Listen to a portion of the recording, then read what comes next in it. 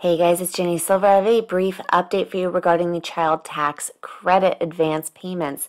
The update portal now has the ability to manage your bank account direct deposit information. So if you need to change your direct deposit information with the IRS in order to receive the child tax advance credit payments to the correct bank account, you now have the ability to do so from the update portal.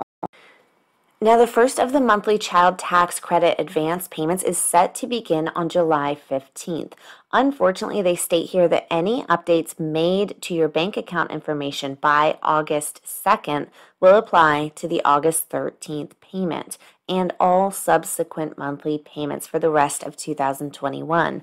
That means that the very first of these monthly payments, which will occur on July 15th, cannot be changed.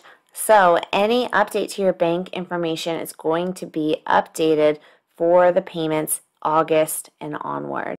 The IRS states that families will receive their July 15th payments by direct deposit into the bank account currently on file with the IRS, and those who are not enrolled for direct deposit will receive a check. Alright, you guys, so I'm going to leave the link to the update portal so that you can access your portal, manage your bank accounts, and update that information if you need to do so. That link will be found in the video description.